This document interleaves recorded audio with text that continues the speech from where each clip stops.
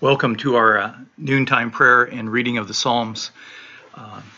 It's really nice to have you with us today. My daughter Nicole is home today, so we're really excited about that. And Nancy's sitting here with me. So we are here to pray, and we are here to pray for our churches, our loved ones, our neighbors, our cities, counties, states, nation, and world. Let's pray. Kind and merciful Father, I just thank you for this day. Even in 2 days, Lord, our lives have been turned upside down again, at least here in Washington State with Governor Inslee's proclamation, the stay-at-home order.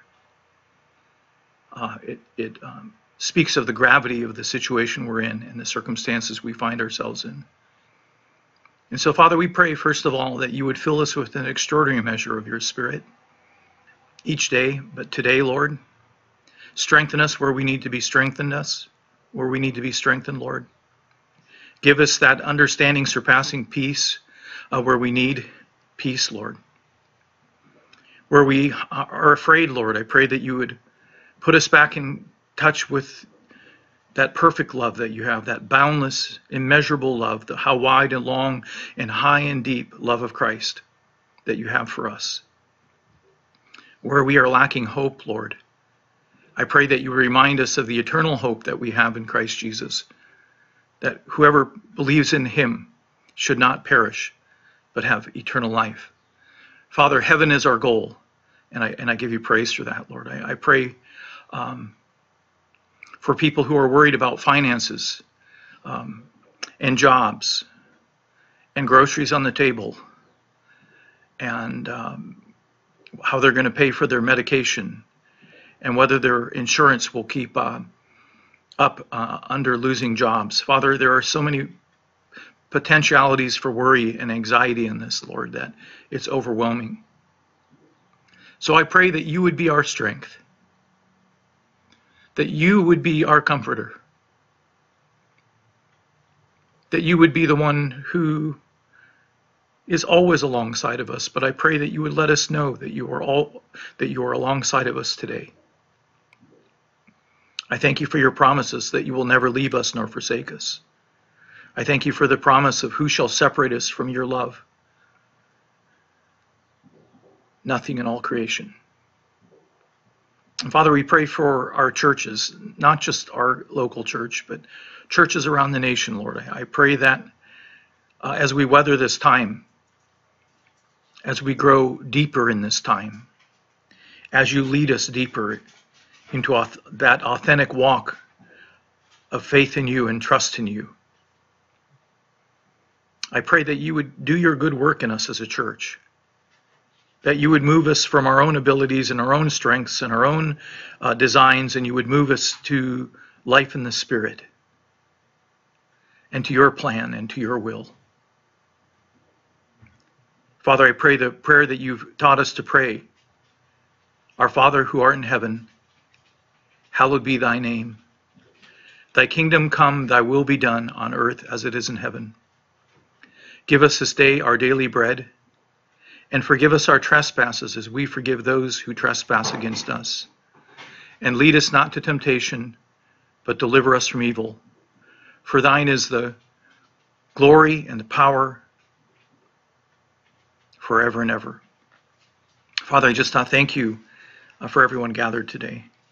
Father, I pray for our officials, both at the city level, all the cities across our country, at the county levels, at the state level.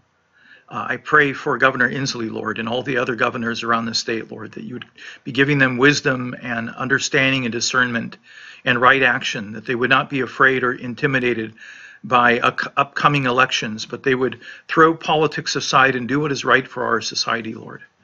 And I pray this the same for President Trump and Nancy Pelosi, Speaker of the House, for Mitch McConnell, head of the Senate, Lord, and for all the senators and representatives in the House, Lord. I pray that they would put aside their political aspirations, their own personal aspirations, and that you would turn their hearts towards the country and towards you, I know Senator Rand Paul has come down with the virus. I pray that you would protect his life. I pray for our nation, Lord, for our economy. This could put us in a recession or even a depression, possibly, Lord. Father, my mother, she lived through the Depression, and she survived, and millions of people survived. And Father, teach us through this time what you would have us learn. And Father, I pray that you would, for the world also, Lord, for Italy and Germany and France, and for China, and for Iran, the countries where it's hitting the hardest, Lord, but all around the world. Even our friends in Nicaragua are now in shutdown, as I have learned recently. And Father, I just pray that you would give those leaders wisdom and capacity, or wisdom and understanding and capacity to deal with what they have in front of them. And Father, I pray that you would bring them to know the Son. I pray for this world, Lord, that they would hear your clarion call of your great love for us, not your condemning judgment, but your great love for us. That you would call people home all around the world, not home to heaven, but home to your kind heart, home to your extravagant grace, home to a life lived out in peace, home to the joy of the Lord that bubbles up within, home to an everlasting hope. Father, we entrust these days into your hands. We entrust our lives and our children's lives and our parents' lives and our grandparents' lives and our friends' lives and our neighbors' lives and all those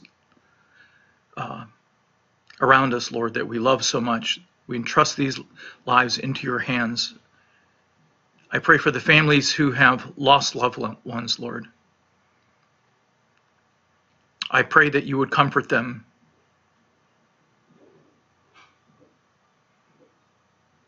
I hear a voice weeping in Ramah, Rachel, who won't be comforted for the loss of her children. Father, I hear the mourning of cries all around the world. We've been shaken to the core. Comfort them, Lord. Let them know your kind presence. Bring them to a change of mind where they will look to you, Lord. I pray for our own conference, Lord, for Superintendent Greg Yee and Don Toyolo and Eric Cave and the others in the office, Chris Back. And Father, I pray that you would strengthen each of them, one of them, Lord, that you would pour out your grace upon them, give them wisdom beyond their own capacities, understanding, wise counsel, Lord. And I pray for their families that you would strengthen them as well through this time. I thank you that we can approach your throne of grace, and it's a throne of grace, not a throne of condemnation, not a throne of unacceptance, not a throne of wrath, but we approach a throne of grace through our Lord Jesus Christ. And I pray this in Jesus' name. Amen. So the other thing we're going to do this afternoon is look at a psalm, and I'm starting at the beginning, Psalm 1:1, or Psalm 1, and it's an interesting psalm, and after I read it, I'm going to make a couple of comments on it. So you can read along on the screen if you like. Psalm 1. How blessed is the man who does not walk in the counsel of the wicked, nor stand in the path of sinners, nor sit in the seat of scoffers.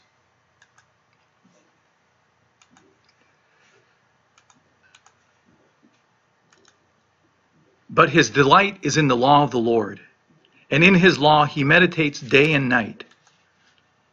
He will be like a tree firmly planted by streams of water, which yields its fruit in its seasons, and its leaf does not wither, and whatever he does, he prospers. The wicked are not so, but they are like chaff, which the wind drives away. Therefore the wicked will not stand in the judgment, nor sinners in the assembly of the righteous. For the Lord knows the way of the righteous, but the way of the wicked will perish. Notice in that last verse it says the Lord, it's in capital letters. That's the name YHWH, which we don't know how to pronounce it, but it's we pronounce it Yahweh. But Jesus, that's Jesus Christ. For Jesus knows the way of the righteous, but the way of the wicked will perish. So let's take a look at this, just a couple of comments on this. I love this first couple verses gives us great counsel right now. Even in this time, it brings good counsel. It says, how blessed is a man who does not walk in the counsel of the wicked, nor stand in the path of sinners, nor sit in the seat of scoffers. Notice a couple things about this. There's these triads in these verses. You have a man who does not walk or stand or sit. So there's progression from walking to standing to sitting. And then you have the counsel, or stand in the path, or sit in the seat. So it's the counsel, first of all, listening to counsel that isn't good. Secondly, standing in the path, in the way of the way where sinners go.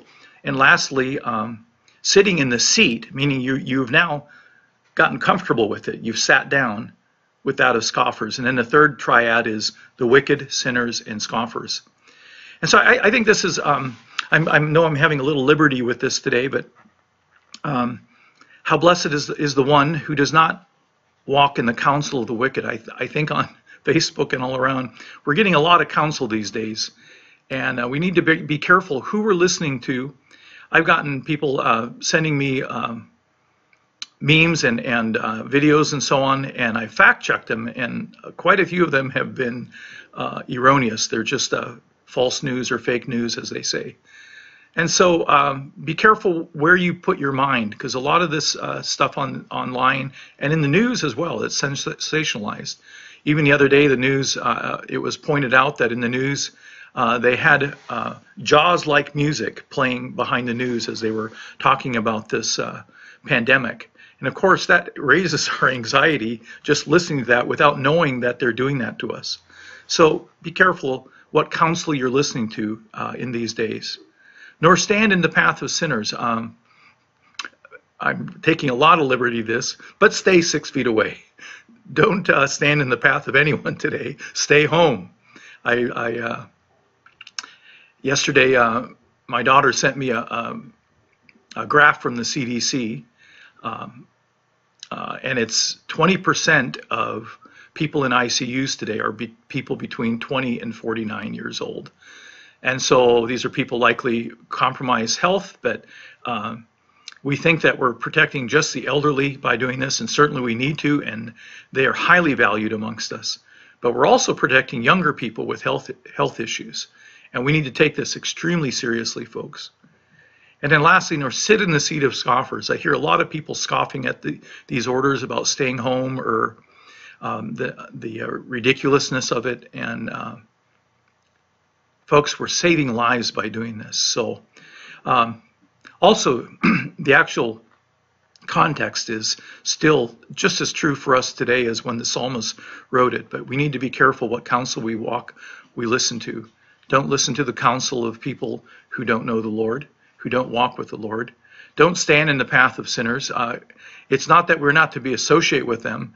It means we don't stand with them in the things that they are representing and supporting. Nor sit in the seat of scoffers. Let's not get comfortable with those who scoff at Christianity and things like the second coming and so on. So I want to just go on to the next verse. And it says, but his delight is in the law of the Lord, and in his law he meditates day and night. And I think about this, how does this apply to us as people in the new covenant? So get this, if the law is the shadow of the substance to come, which is Jesus Christ, then this verse can be applied very neatly to the new covenant. I think a lot of people, what they do with this is, but his delight is in the law. So we talk about the Bible, not just the law, but his delight is in the word of the Lord.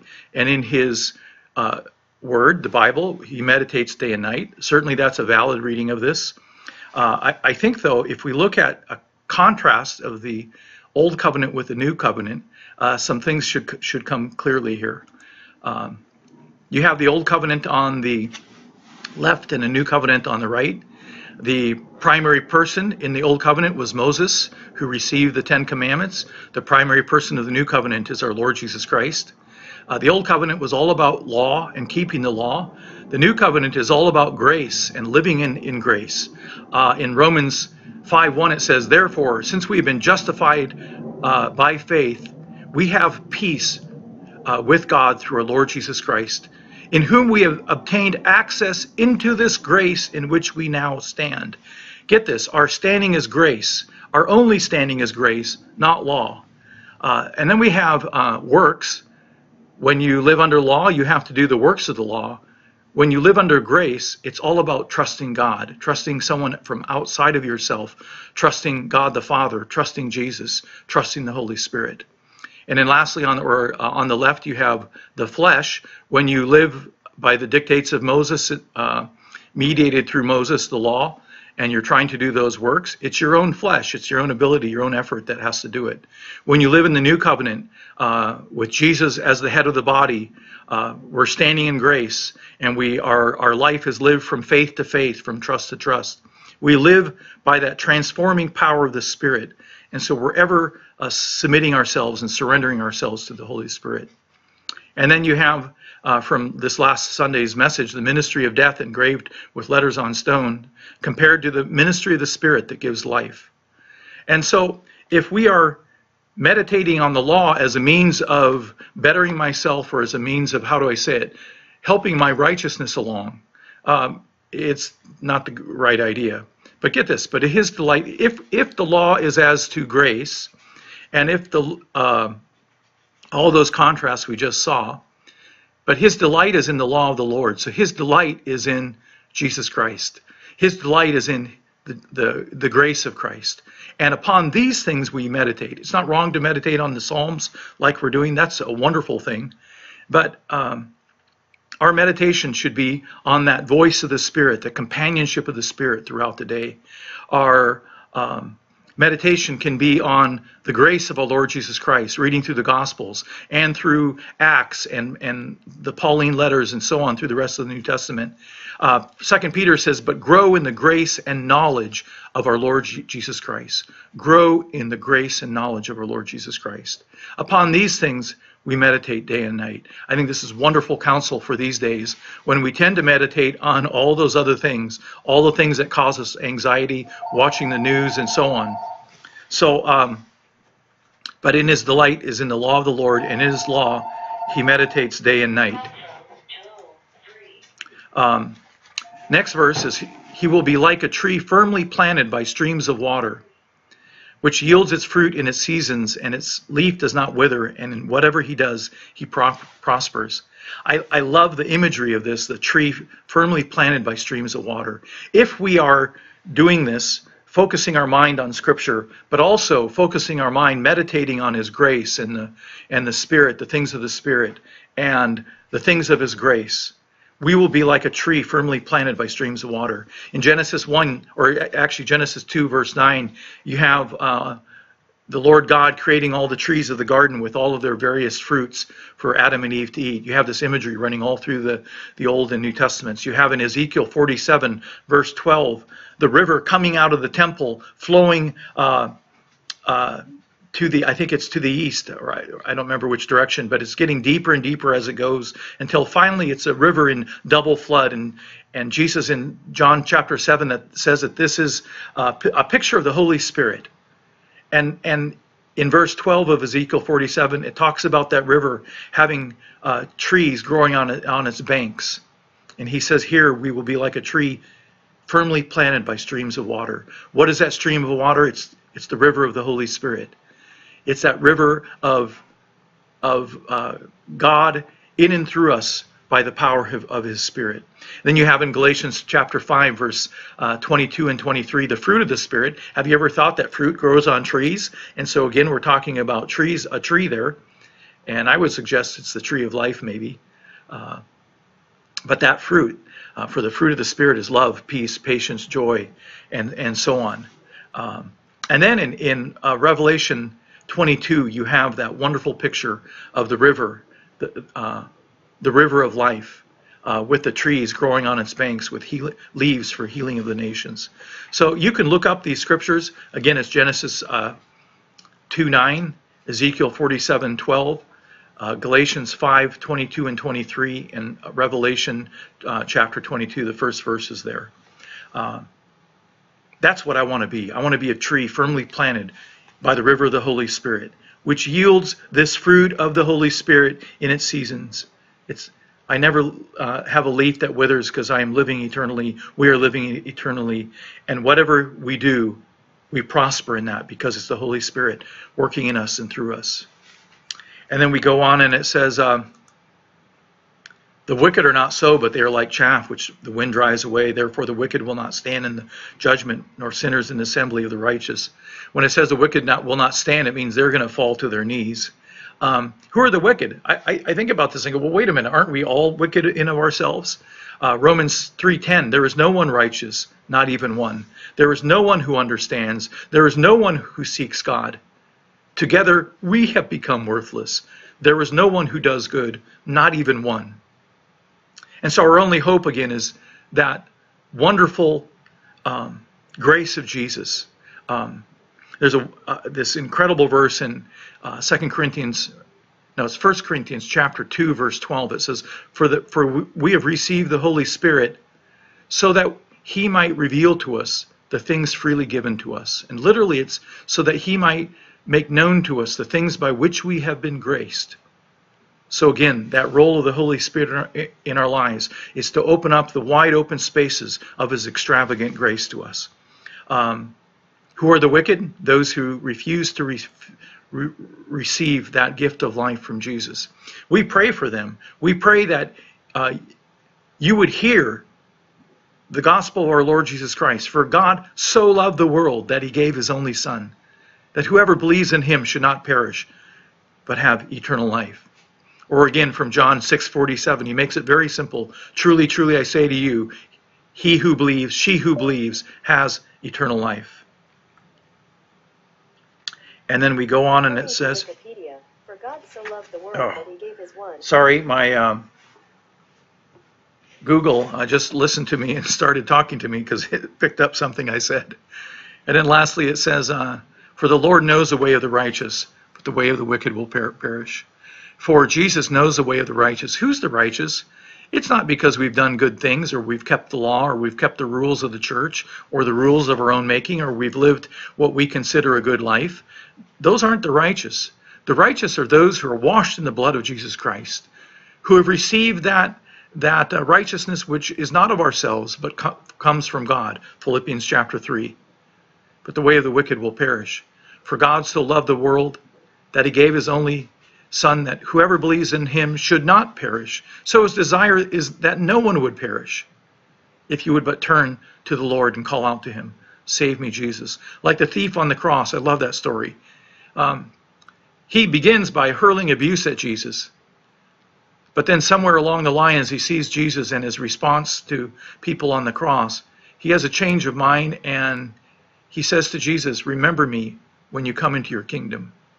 And Jesus' most poignant and wonderful and grace-filled and compassionate-filled words, today you shall be with me in paradise. Those are words for today, to give people hope. Today you shall be with me in paradise.